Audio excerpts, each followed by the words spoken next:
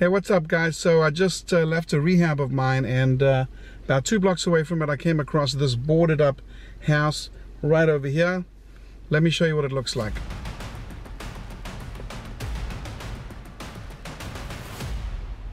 Okay, first step I'm going to do is get out of the car and take a picture of the house, all right?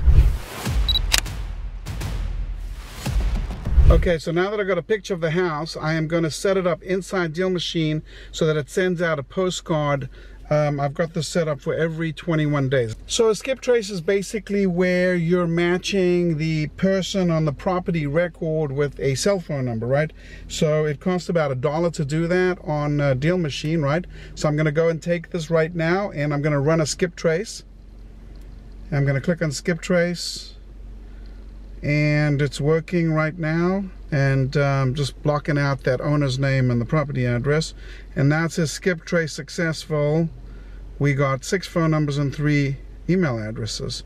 So now I've got a phone number, 6 phone numbers, 3 email addresses, and a mailing address, right? So this individual lives in Miami Gardens, and this property is located in Fort Pierce.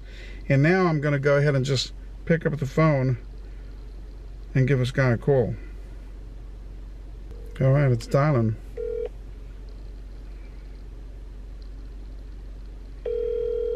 Let's see what he says. Well, it doesn't look like we're going to get an answer on that one, so I'm going to hang up.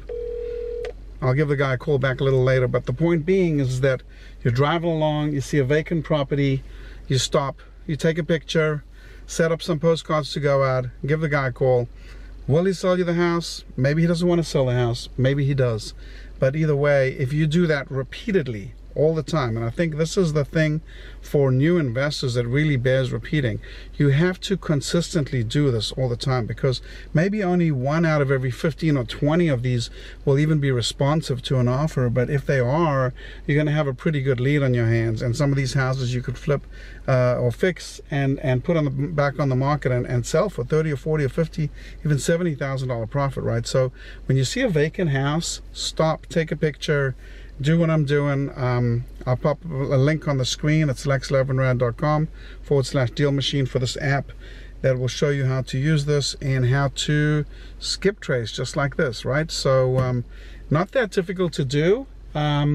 The key for this is consistency, and one of the things that I think that you can do as well, that a lot of people have been doing with success, is you can hire people to do this, right? So you can hire someone and pay them $10 or $12 an hour to go drive up and down your target market neighborhoods, and then when they see vacant property like this, you can instruct them to simply take a photo of it and to add it to your Deal Machine app, and then to go out and skip trace it and then give you the lead. And then you as the investor can pick up the phone and call up and say, hey, how's it going? Are you interested in selling your house, right? So the key there is that you're replicating your time with someone else's time. So a lot of people out there that are willing to work for, let's say, $10 or $12 an hour, and you can hire someone, and in one day, let's say $10 an hour, that's $80 for the day. And during that $80 for the day, that can generate a lot of leads for you, right? And those leads are things you can call up and close on.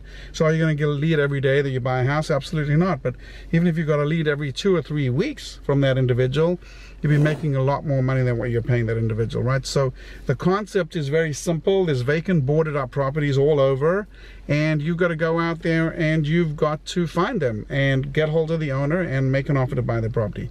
All right guys, so quick tip for you on driving for dollars and using the Deal Machine app. Hope you enjoyed that video. Make sure you hit that subscribe button, and I will see you on the next video.